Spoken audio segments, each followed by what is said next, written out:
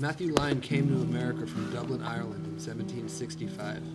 He landed in Connecticut as an indentured servant. He became a redemptioner, a man who sells himself into slavery only to regain his freedom after working off his debt.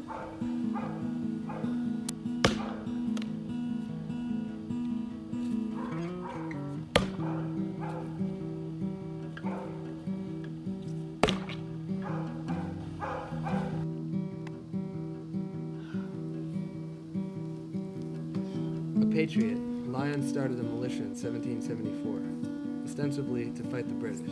Company, attack, hunt! Right face! Forward, march! Your left, your left, your left, right, left, your left, go! Hear ye, hear ye! Elected to the House of Representatives before he was 30, he caused controversy on the House floor as a Republican. The Federalists take pride in being a team without stars, but it seems they may have to make some small allowances for their goaltender. The Federalist scum would have political infighting, mire all forward progress in this country. Mine is the voice of the common man, and I will fight for him. What are you going to use, your wooden sword? Lyon was court-martialed for cowardice during the Revolutionary War and allegedly ordered to carry a wooden sword in battle. Federalist swine, I fought in the Revolution and I was there. Me and my friends, the Green Mountain Boys, died on that plain.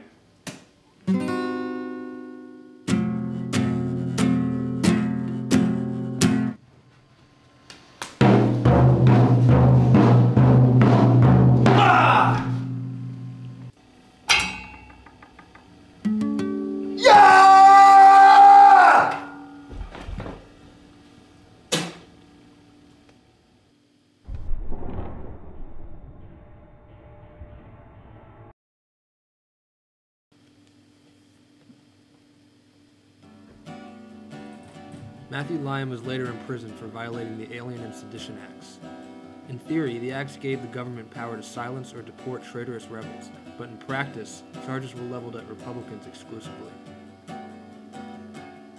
He continued writing for Republican papers. His imprisonment backfired, garnering him so much support that he was re-elected while in jail.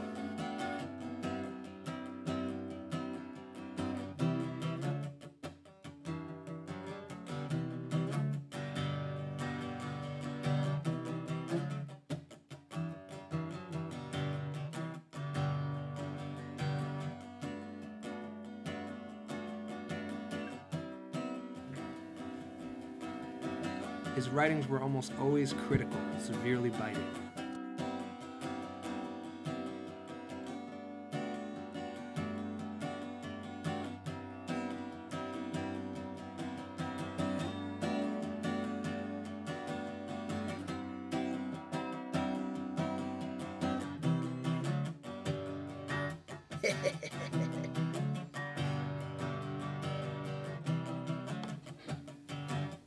Many believe that the Sedition Act was a farce, The Sedition Act is a farce. including fellow congressmen.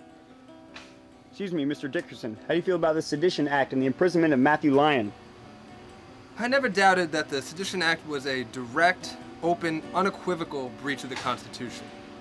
He should be freed and fully refunded. And so he was.